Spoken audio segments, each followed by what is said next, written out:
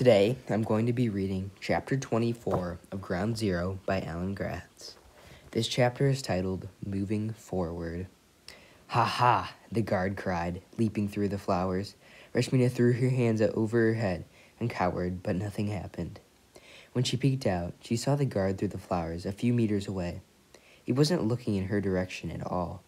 That snake had been lying about seeing her, trying to get her to reveal herself. Rashmina stayed low and quiet, watching the guard. He was an Afghan and young.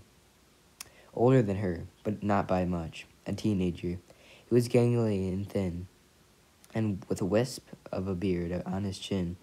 A boy man, Rashmina thought, like the ANA soldiers she'd seen in the village. This couldn't have been his field then. He was guarding it for someone else. For the Taliban, it could be. This was the kind of job they might have Bassoon doing soon. "Is somebody here?" the boy called again. This time Rashmina heard the fear in his voice. He was just as scared as she was. Rashmina almost felt sorry for him. He was no villain, just a boy who needed a job. But he still had a gun, and his job was to shoot her if he caught her. If I could only go back in time, Rashmina thought. Just go back in time 10 minutes, make a different decision that would erase this moment. But was 10 minutes enough? How far did she have to go back to avoid the situation she found herself in? Back to the decision to wrestle her brother for the rifle, to follow him from their home, all the way back to the decision to bring the American soldier into her house. What if every path she chose was the wrong one? The guard was getting closer. Right or wrong, Rashmina had to make a decision, and fast. Rashmina picked up a rock from the ground, and when the boy's head was turned, she took a deep breath and threw it across the canyon. It clattered against the steep rock wall on the other side, and the boy spun and fired his rifle. Ka-tung, ka-tung, ka-tung. The echo in the little valley was explosive. Overwhelming, Rashmina put her hands over her ears and ran in a crouch in the opposite direction. Poppies parted and flattened as she ran. Would the guard turn and see her, shoot her? Suddenly, Rashmina was at the side of a field in the narrow space next to the canyon wall, where no poppies grew. She threw herself to the ground and curled into a ball. She tried to listen, but her heart thundered in her chest, and her ears rang from the gunshots. The boy didn't come, and she couldn't hear what he was doing. She couldn't wait for him to find her. Rashmina looked around and saw she was sitting on the thin, sloping path that ran along the edge of the poppy field. If she followed that path one way, she'd come out where she started. If she went to the other way, she would come out where the boy had been leaning against the rock. Rashmina stood in a crouch again and moved towards where the boy had first been standing guard. She got to the rock, but the boy hadn't returned.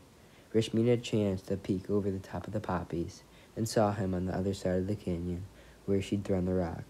He held his rifle at ready with tight white knuckles. He looked back and forth nervously, sweat beading on his forehead. The boy frowned and he couldn't find anything, then looked back across the poppy field to where Rashmina had run. I must have seen the path she'd cut through. He must have seen the path she'd cut through the poppies, because he moved quickly in that direction to investigate. Rashmina didn't wait to see what happened next. She slipped around the rock and followed the path out of the little canyon. When she was finally out of sight, she ran harder and faster, faster than she'd ever run before. Up a ridge she went, slipping and sliding on the loose rocks, then down into another dip in the peaks. Stumbling and cutting herself on the rocks and scrub brush, she couldn't slow down, not until she had to put as much distance as she could between herself and the boy with the gun. At last, Rashmina came to a gap in the peaks, and she had to stop. She was out of breath, and her arms and legs were shaking too much. Rashmina collapsed against the rock and cried.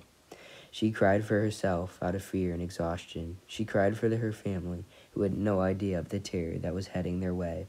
She cried for Bassoon, who was lost and gone to her forever.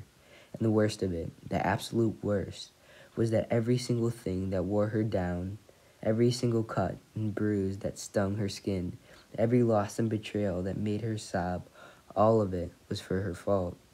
It was all because Rashmina had tried to give refuge to a man who had asked for help. Rashmina wiped her eyes with her headscarf and looked out at the view, to the north and to the east,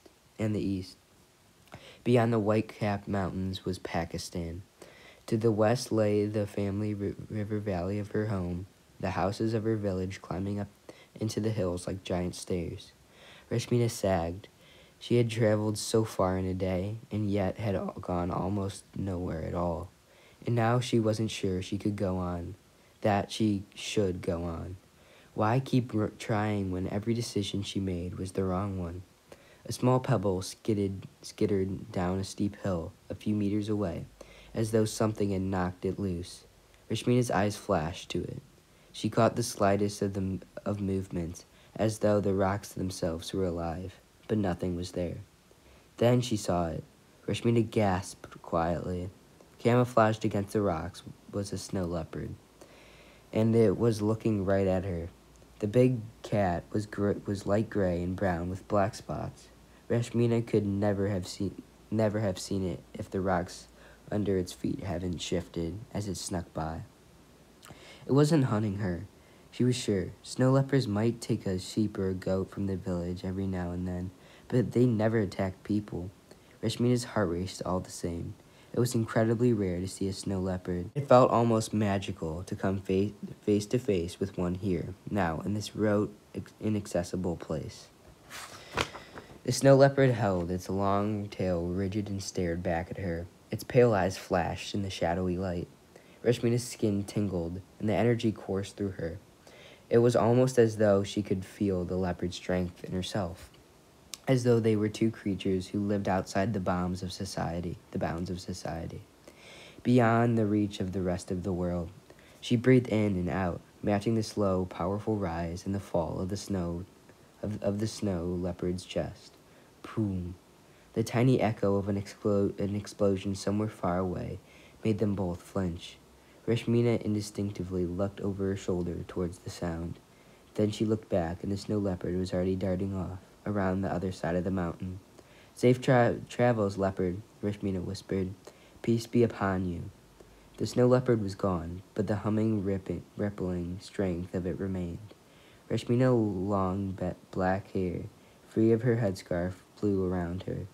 She felt a power, a purpose that she had never felt before. That morning, before the Americans, before the battle, before Taz, before everything, Rashmina and Passoon had laughed and played like they did when they were children. Rashmina had wanted to capture that moment in amber, to preserve it like a fossil. She hadn't wanted a thing in her life to ever change again, but insects trapped in amber, fossils preserved in stone, those things were dead, forever stuck in the past. And the Kochi, Rashmina had longed for their fairy tale life, riding camels through the mountain passes and trading food and stories around the campfire of 100 different villages and towns. But as idyllic as that sounded, Rashmina didn't want to be Kochi either. They had been living the same lives, uninterrupted and unchanged for thousands of years. Every generation the same as the last. There's no way up and no way out. Moving forward was scary. Sometimes you made mistakes. Sometimes you took the wrong path. And sometimes, even when you took the right path, things could go wrong. But Rashmina realized that she needed to keep moving forward, no matter what. It was her fault that her family was in danger. It was her fault that Passoon had chosen today to leave and join the Taliban. If she hadn't chosen revenge over refuge with Taz, she and Passoon would still be home right now, living their normal lives. But sometimes, what was right and what was easy were two different things. With renewed strength in her heart, Rashmina drew her headscarf around her head and started down the mountain towards her village. That's all for today. Thank you for listening.